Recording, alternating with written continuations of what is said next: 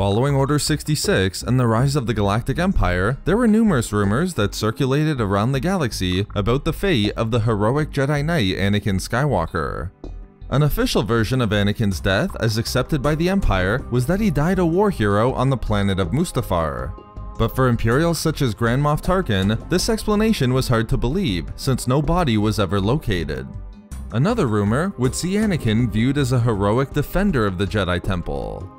As understood by Republic officer Nick Rostu, Anakin was present at the temple, not in carrying out the attack, but fighting to protect the Jedi from the clone troopers of the 501st Legion.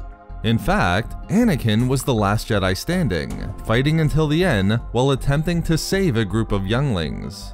Thus, Anakin's death and final actions of the war would be the subject of numerous rumors.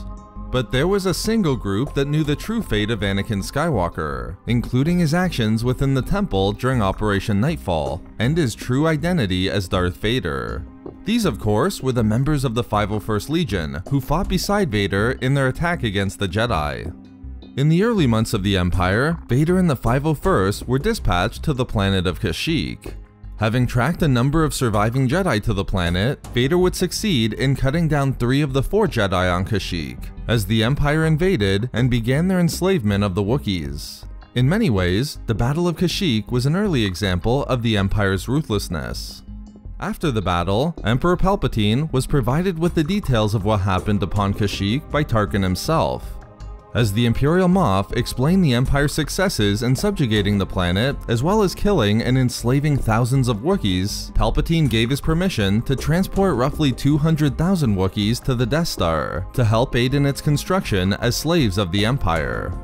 But Palpatine was more concerned about his apprentice, asking Tarkin how Vader's authority and actions were being accepted not just by Tarkin, but also the Empire's fleet commanders.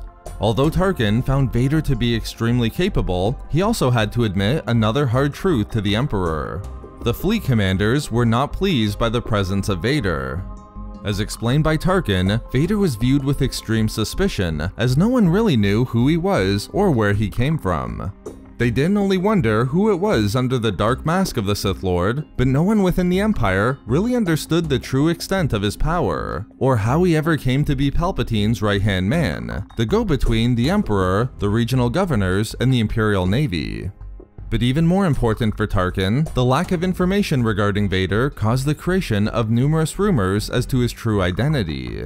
While Tarkin hesitated to explain them, Palpatine wanted the Imperial Moff to speak freely and candidly. Tarkin would explain that the rumor suggested Vader was a former Jedi who played an instrumental role in Palpatine's counterattack on the Order and their temple. Tarkin revealed there was even more.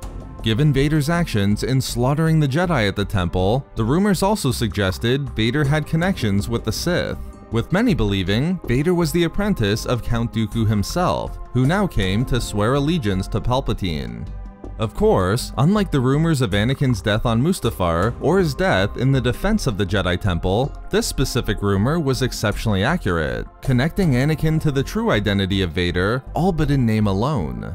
Initially, it seemed as though this worried Palpatine, as the Emperor asked Tarkin where these rumors originated. Perhaps unsurprisingly, but still just a great reveal within the Legends lore, Tarkin explained that as he was able to best determine, the rumors about Vader's identity began among the Special Operations Legions that attacked and secured the Jedi Temple during Order 66, the 501st Legion itself. This explains why the rumors were so accurate. And one has to believe that the name Anakin Skywalker was attached to the rumor as well, with Tarkin perhaps holding back the name from Palpatine. But regardless, it was clear the members of the 501st Legion were not keeping the true identity of Vader a secret, revealing to others within the Imperial Navy that Vader was a former Jedi who likely fell to the dark side and now pledged his loyalty to Palpatine. Believing Palpatine may want to keep Vader's true identity a secret from those within the Empire, Tarkin offered to pursue the matter further, putting an end to the rumors surrounding Vader. However, Palpatine firmly told Tarkin not to pursue the matter and to let the rumors continue. The Dark Lord was not concerned about who knew what regarding Vader, and the fact that these details were only rumors was even better. All Palpatine was concerned about was whether Vader was obeyed, and as Tarkin confirmed, the Imperial officers understood completely that Vader was to be obeyed as if his commands were those of Palpatine himself.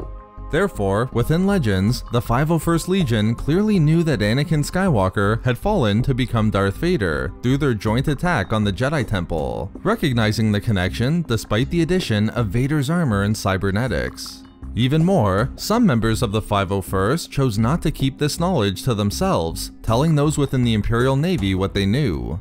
However, following the rise of the Empire, despite the fact that they were entirely correct, their account of who Vader truly was seen as one of many rumors regarding the identity of Palpatine's most trusted enforcer.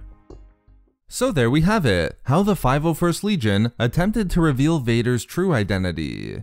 We love making these videos, so why not subscribe for more fun Star Wars theories and discussions. Also, if you enjoyed the video, think about giving a like or leaving a comment. Or perhaps follow us on Twitter at SW Reading Club for updates regarding the channel. Or support the channel through Patreon for access to exclusive rewards and discussions. If not for me... for Vader's fist.